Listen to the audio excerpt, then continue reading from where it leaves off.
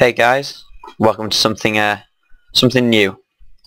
In this video, I'm going to be showing you my finished 16-bit computer.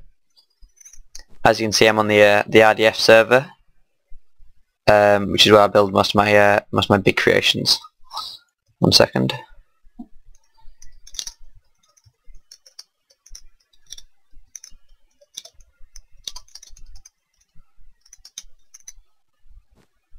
Okay. First of all, this is a 16-bit computer. These are the inputs down here. The A inputs on the bottom, the B inputs on the top. Over here, this is where you can see all the different functions and commands. And on the far wall, we've got the turn on, run program, clock indicator, and the two clear functions, which is just useful before you start running a program. I'll give you a brief overview of what this computer has inside it. It has two 16-bit sets of input registers, which are down here. I'll just show you.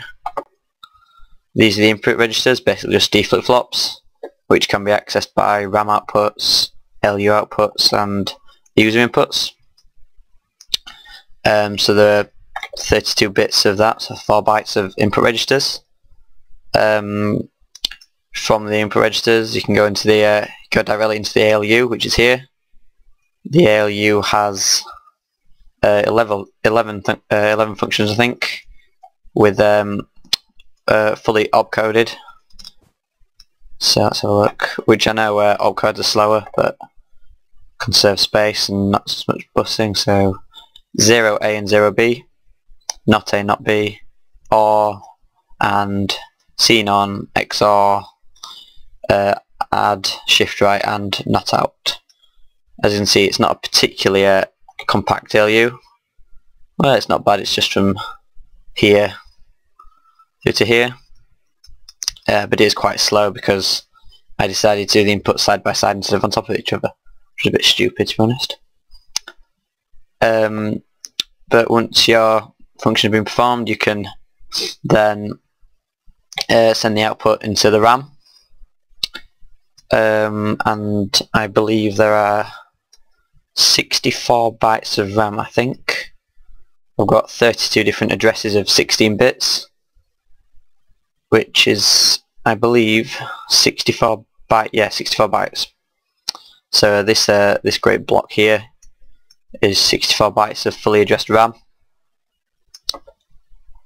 So you can send the ALU output into the RAM, and there will be given the option to read or write to any of these locations, or, as you can see here, just using the glowstone, they can be serial bussed back down here, and then back into the user inputs to perform another function, which would be useful like in a Fibonacci sequence or something like that. These 12 lines here, so start from here down here to over here, have the read and write RAM functions. They're fully addressed using a binary decoder. So that's reading, that's writing, that's reading, and that's writing. So they're two sets of 6-bit decoders to allow for addressing. Once it's been written or read from RAM, the outputs are here. One second, let me load. Sorry about the lag. The outputs are then joined together as they're separated here to conserve space. They're joined back together, where they can be where they're bussed around here, and from here, just using some muxing, they can either be sent into the the GPU registers. The GPU registers uses a 16-bit X register and a 16-bit Y register. From here you can the functions to save to X and save to Y to give you coordinates, and then this here is the fill X function, and this button here is fill Y, so if you have 2 points you can fill everything in between. And then so yeah, onto the GPU. The GPU has obviously fill X, fill Y, save to X, save to Y, draw and erase functions. It's a 16 by 16 pixel display, which is it's actually based on my noob's GPU, but it's modified to fit into here quite nicely with the draw and erase commands. So like the GPU would be the last place that any information would go, except all this is a bit of a mess because I didn't really plan it, so it's not very conserved space. So these like 4 or 5 lines here are all just different buses. So the outputs from the RAM or from the ALU can then go into this 16-bit binary display down here, which is all very messy. This is my own design of the 16-bit display. It's pretty simple, really. And that's about it, really, for the different functions. I'll now go into program memory. There are, let's have a look. There are 40 lines of program memory, so 40 lines of programmable code, and uses what I think is quite a nifty like mode or function kind of setting. So on the yellow, using a binary number, so 0, 1, 2 or 3, you choose the mode. So your 0 is input registers or user input, 1 is ALU, 2 is RAM, and 3 is GPU. And then on here would be the different like arguments or the actual functions which you'd use. So at the moment it's using the user input, and it's using this function, the function which corresponds to this, which then using this demuxer here is sent either to so the user input on the bottom, the what's next, the ALU commands there, and then the read RAM commands here, or the write RAM commands here, and the GPU up here. Initially it's just one set of RAM commands, but then this here, like a very small demuxer, sorry, is used to, so if this is off it goes to read, and if it's on it goes to write. So that's what this red line does. It chooses if it's reading or writing.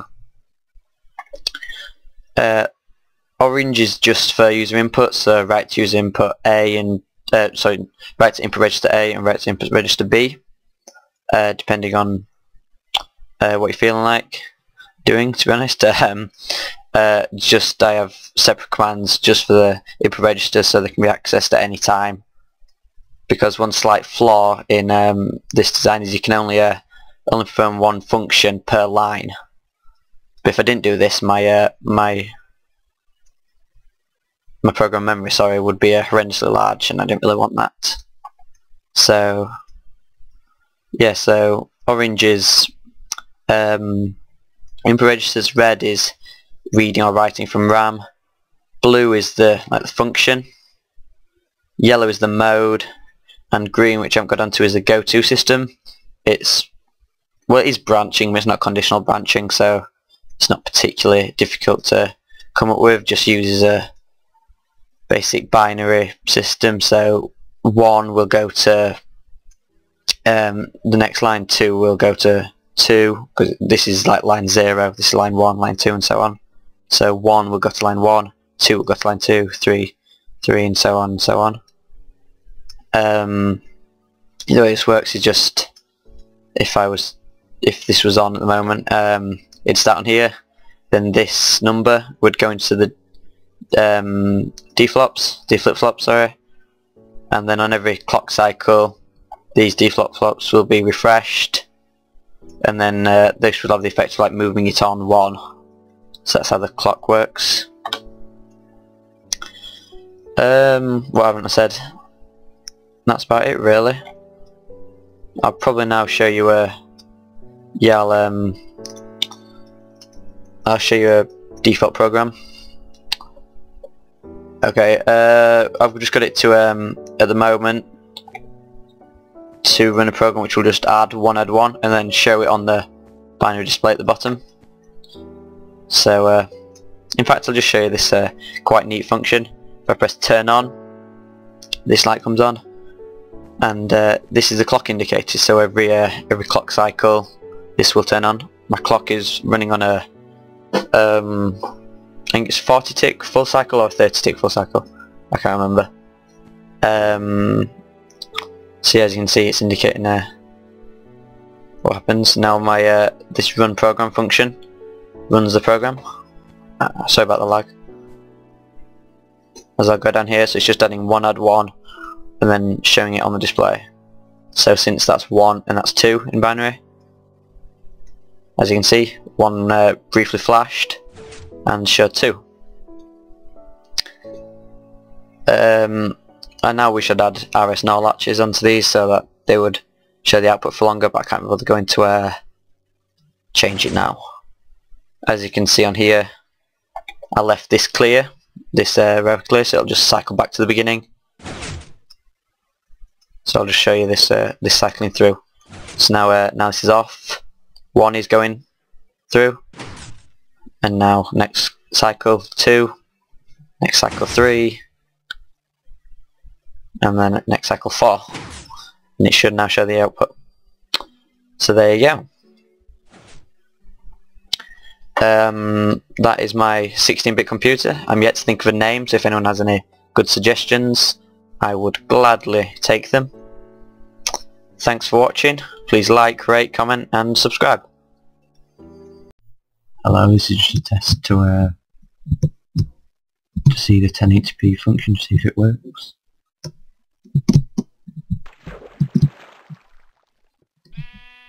Just testing out this. Nothing very fancy really.